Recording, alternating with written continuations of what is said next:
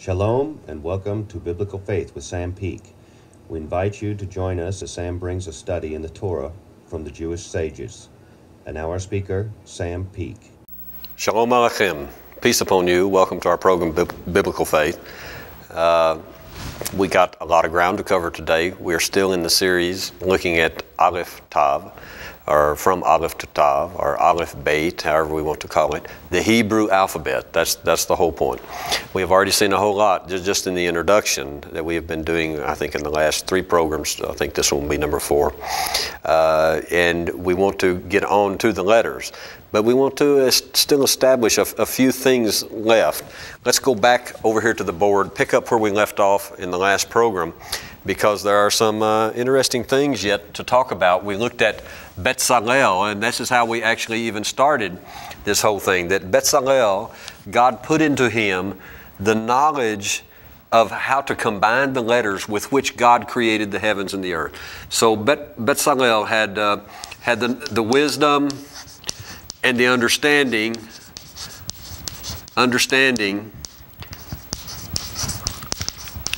of the letters.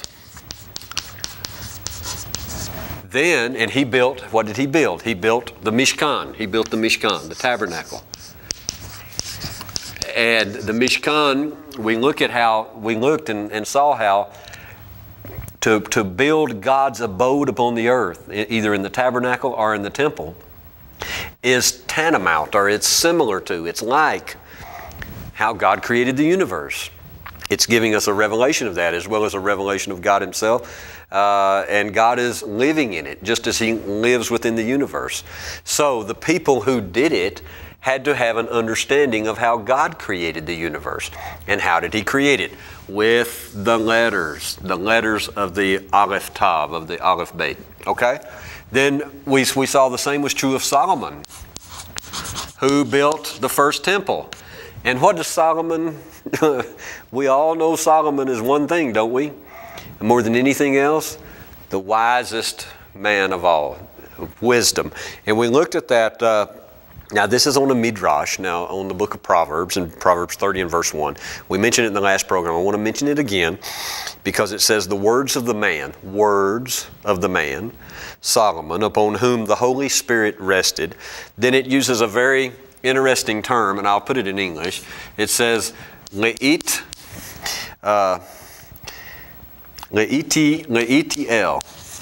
which the rabbis take this Le'itiel to be otiot.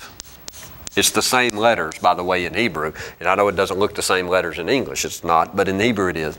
Otiot, and otiot means the letters. The letters, and this goes on, of God, upon whom the Holy Spirit rested, the one who understood the letters of God. Now that's very interesting that Solomon is called that, because Solomon builds what? Excuse me.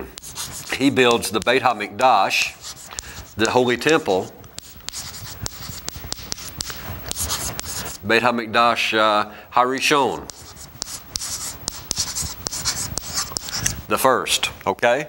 That temple is destroyed. Then we come to Ezra. Now what do we know about Ezra? Ezra is a Sofer.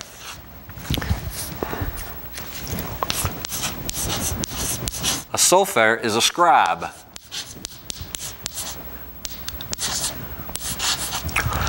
I'm obviously not a scribe, but a Sofer is a scribe. And what does a scribe do?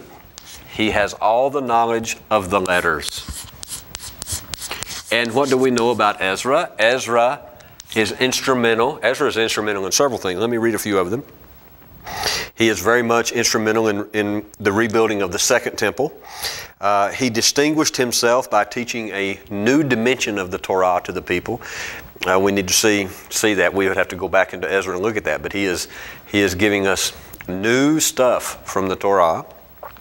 According to some versions, or some of the accounts in the Talmud, he introduced or reintroduced, really, he reintroduced Israel to the sacred script in which the Torah was originally given, the Ketav Ashurit. Now, many people think this is the script from Assyria. I disagree with this. The Talmud, I think we can reconcile that. We may do that eventually in a program.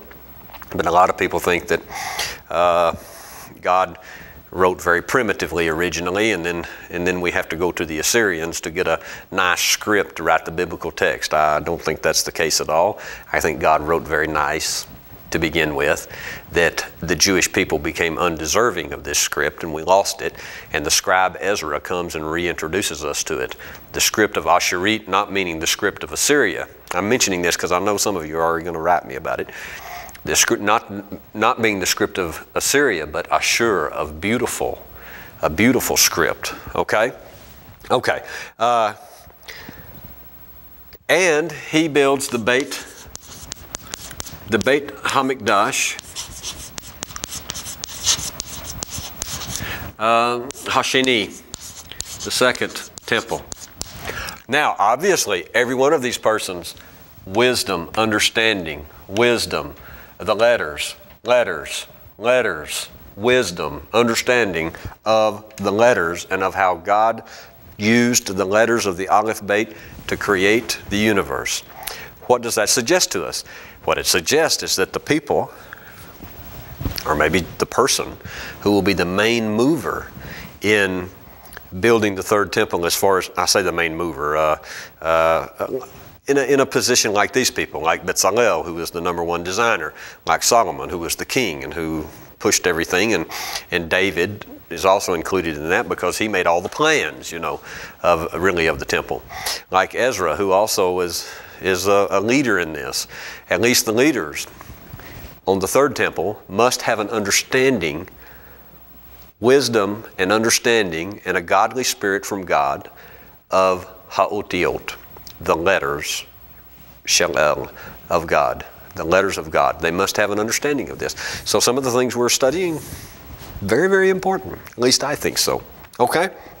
Wow.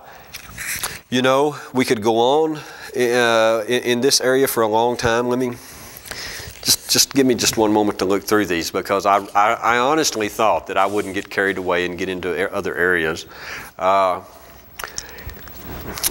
I would really like to cover some of this, but I want to go on with the idea of what we are doing, and I want to go now from Rabbi Nosson Sherman. I want to go to Rabbi Michael Monk. You remember? We need to once again give credit where credit's due. We have been looking at an article that Rabbi Nosson Sherman, a very, very great rabbi, a very good rabbi, who's connected. I think now he's very much with the Art Scroll Masorah Publishing Company, and he writes lots of commentaries. He's very good. Now we want to go to Rabbi Michael Monk, who wrote a book called The Wisdom of the Hebrew Alphabet. And we want to look and notice a few things that he says about the entire Hebrew alphabet. And then hopefully, with God willing and with his help, we will begin in the next program with the first letter of the Hebrew alphabet. Okay? Well, I have to take all that back. Because I know what Rabbi Monk is going to give to us. He is going to give to us a beautiful passage in the Talmud that describes the whole alphabet, and we will put that on the board and do that first in this program and probably in the next. And then we will go to the individual letters. Okay? All right. The first thing that Rabbi Monk wants to make sure that we get is that, number one, Aleph Tav, he wants to give to us and share with us some of the things that the Aleph Tav tell us, okay? Let's go back here for just a moment. Let me erase some of this. As long as it doesn't get in my throat and make me cough, we're in good shape. Okay. Number one, he wants to tell us about several things that Aleph Tav stand for, what they suggest to us. And the very first thing is completion. Completion. Because the Aleph Tav, wait a minute, excuse me, the Aleph Tav is complete. It stands for that. If we are going to say that we are going to completely cover a subject, and we've already talked about this, we would say Me'aleph ve'ad Tav. From Aleph to the Tav, we will cover everything. Okay? He says, since the very order of the letters represents profound halakhic and philosophical concepts, this expression is not parallel to from A to Z. For example, Although the patriarch Avraham died 325 years before the Torah was revealed and received at Sinai, nevertheless, the Talmud tells us, the oral Torah tells us, that Avraham observed the Torah from Aleph to Tav. Interesting, huh? In addition to its obvious meaning that Abraham observed the commandments before they were revealed to Israel as a nation, this statement implies that the patriarch Avraham, that he embodied, I think that's what it means more than anything, that he embodied and he exemplified in his life all of the attributes and the holy characteristics that are implicit in the letters of the Aleph Beit. In other words, what? Avraham is a walking Torah. It's in him. It's part of him. It's part of who he is. The great, wonderful, beautiful revelation of the Torah given at Mount Sinai to Israel later on is inside of Avraham. It's part of who he is. He goes on to tell us the use of an alphabetical, there are many places in the Bible, in the Hebrew Scriptures, in the Older Testament, that use an alphabetical acrostic. In other words, they are done in alphabetical order according to the Hebrew language. One of these is Psalm 112, which talks about, it begins, "Praiseworthy is the man." It's written completely with an alphabetic acrostic. Did you know the Talmud identifies, who is this man? Who is this person? It's Abraham. And Abraham is described from Aleph, the very first letter, because it goes in alphabetical order, to Tav, the very last letter. So he is complete. Okay? In the same way, the matriarch Sarah, she is the subject of, I know most of you, most of the audience is Christian. You may or may not be familiar with this song. But on the Shabbat, on Friday night, on the Shabbat, a husband, if he's really observant, will sing a song. If he can't sing, he'll just say the words to his wife that's called Eshet Chayil. Eshet Chayil, the woman of life, of success, of valor, if you will, the accomplished woman of accomplishments. The matriarch Sarah, and this is written, by the way, from Aleph to Tav. It's written in alphabetical sequence. Aleph, Beit, Gimel, Dalet, A, B, C, D. The verses are.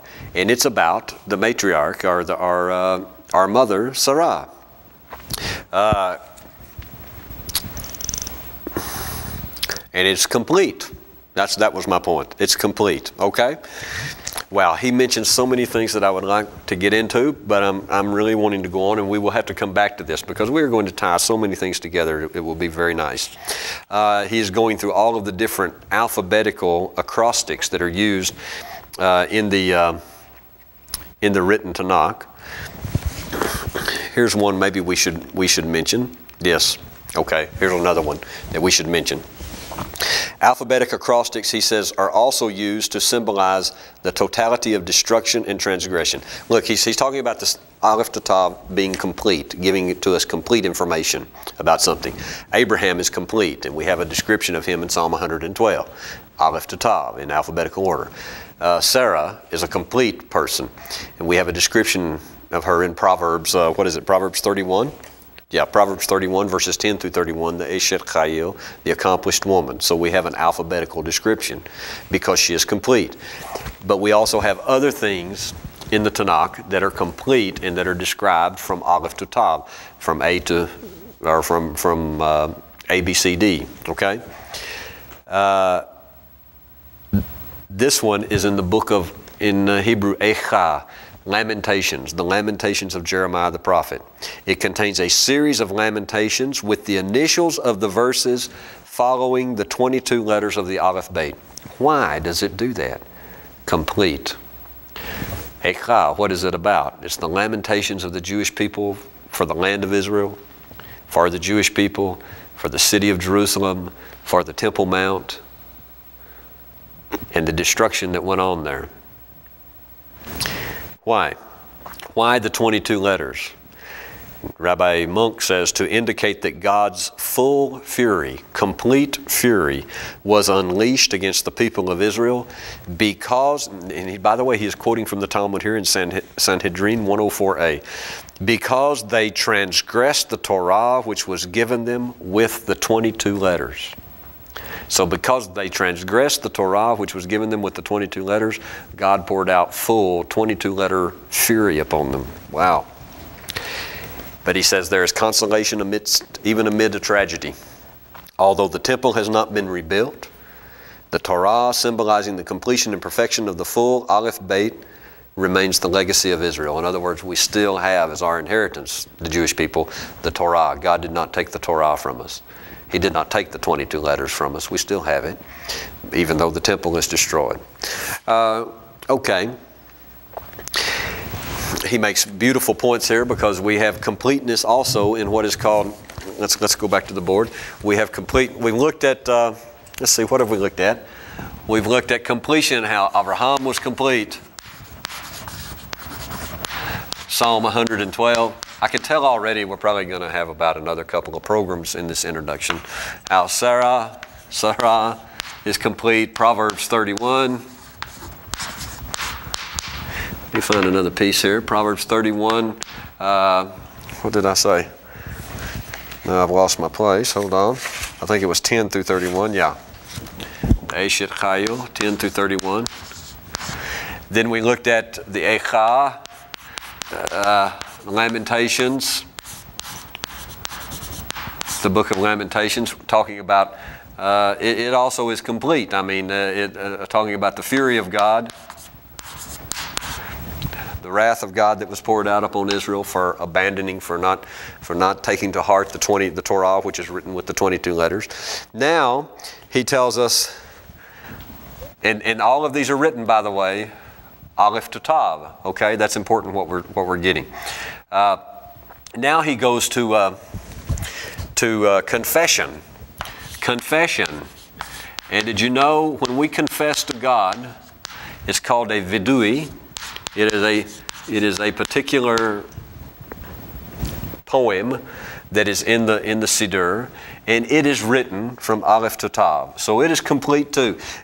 Basically what Rabbi Monk is doing is he is going through all the different things that the Aleph to Tav theme is carried in the scriptures and in the Siddur and in Jewish tradition and in the oral Torah, and all of those things are complete things. Let's one more. Man glorifies, he says, the divine creator and provider by expressing his praise in an acrostic of the Aleph Beit. What is he talking about? He's talking about the Psalms. Yes, the Psalms. This is alluded to, oh, wow. Now I have to show you this. He says, every time we say Baruch Atah,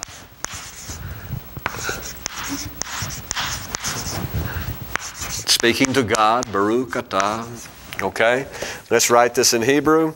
Every time we say it, okay. Baruch. Guess what? He comes here and he finds, you remember the et over here? He comes here and finds the et in Atah, you, in Atah. And he says, it is alluded to that we praise God with all of the letters because the two letters, Aleph and Tav, of the word Atah indicate the entire range of the holy letters. Oh, by the way, he says the Hey is also important, this letter, because a Hey is 5, and he says it is the letter 5, and it denotes the 5 organs of verbal articulation. The larynx, the palate, the tongue, the teeth, and the lips. Isn't that amazing what they find in these things? It's absolutely amazing to me. He goes on and he's pointing out all the different places where we have alphabetical arrangement, like King David's Psalm 145. Now, in case you misunderstand, let's look at this, because I'm going to mention Psalm 145 because Jews say this very often, at least a couple of times a day, 3 times, actually 3 times daily, morning, afternoon, and evening. Excuse me. Concerning that, the sages make a very interesting statement in the Talmud, and it's in Barakot 4b if you have a Talmud. The sages state, he who recites this psalm 3 times daily is assured of a place in the world to come. Now, dear Christian, let me help you, okay? Because you'll come to this if you're beginning to study some things in the Talmud or something, or in the oral tradition, you'll come to this and say, how can they say that? Who do those rabbis think they are? How can they say such a thing? That means if I say this psalm 3 times a day, I'm assured salvation, I'm assured a place in heaven, I'm assured a place in the world to come. You've missed the point of what they're saying. If you think that they are just talking about the physical saying of this, because anyone, the idea is this: anyone who actually says this psalm, which praises God from Aleph to Tav, Psalm 145, they actually say this 3 times a day, and they are paying attention to what they're saying, and they take the psalm to heart. The Word of God, the Aleph to Tav, works on them. It plants itself within their heart, and they are believers. This is what assures them of a place in the world to come. This is what saves them, is the Word of God. Pow. It's the same idea when we read the Torah in the synagogue on Shabbat, the final blessing after we read the Torah. Blessed are you, Hashem, who implants eternal life within us. Well, how did God implant eternal life within us? He does it through the Word. He does it through His Word, through the Torah, through the Aleph Tav, the letters of the Hebrew alphabet. He puts His Word into us, and this puts eternal life within us. The rabbis are saying the same thing here. I get a little wore out from time to time with people who don't use their brains. Now that's not meant to fire you up at me, but sometimes I get really hot letters against Jews and against Judaism, against the Oral Torah, against all kinds of things, because somebody gets in there and reads a statement like this: he who recites this psalm 3 times daily is assured of a place in the world to come. And they think those crazy rabbis are saying that all I've got to do is say this psalm 3 times a day, and wow, that's what really saves me. That's what assures me a place in heaven. That's not what the rabbis are saying. They're saying if you recite this psalm 3 times a day and take it to its heart, in other words, it's going to have an effect on you. You're going to believe God. You're going to come into a relationship with Him if you were to do something like that, because the Word of God is powerful. It is the only power, really. I think that's what we are beginning to see in this study on the Aleph Tav. Okay, let's run on, because first he talks about how, Rabbi Monk talks about how the Aleph Beit, the Aleph Tav, is complete. His first idea is completion. Then he begins to talk about the Aleph Tav and power, the power of the Aleph Tav. Well, we'll end this program with a couple of very interesting stories from the oral tradition, from the Oral Torah, that are very, very illustrative of the power that is contained in the Aleph Beit. Rabbi Yitzhak Luria. Now, Rabbi Yitzhak Luria was a Kabbalistic rabbi of several centuries ago. He was called the Holy Arizal. And the story is told that he once felt that his prayers during the days of awe between Rosh Hashanah and Yom Kippur they were really getting through. I mean, he had really made a connection with God. But then the Holy Spirit revealed to him that the prayers of someone else were even more pleasing to God than those of the Arizal. So, I mean, God told him this. The Holy Spirit shows him this, the Ruach HaKodesh. Yes, your prayers are getting through and they're really connecting, but there's someone else in the synagogue who his prayers are even on a higher level than yours. They're really coming through.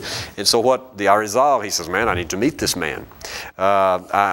He must be a really great person, and I need to learn the secret of his greatness, because I want to improve myself. I want to pray on an even higher level. So guess what? The Arizal begins to look for him in the congregation, and he finds him. The Holy Spirit shows him, shows to Rav Yitzhak Luria, this is the man. So he asked him immediately, are you a Torah scholar? And the very ordinary looking villager replied, no.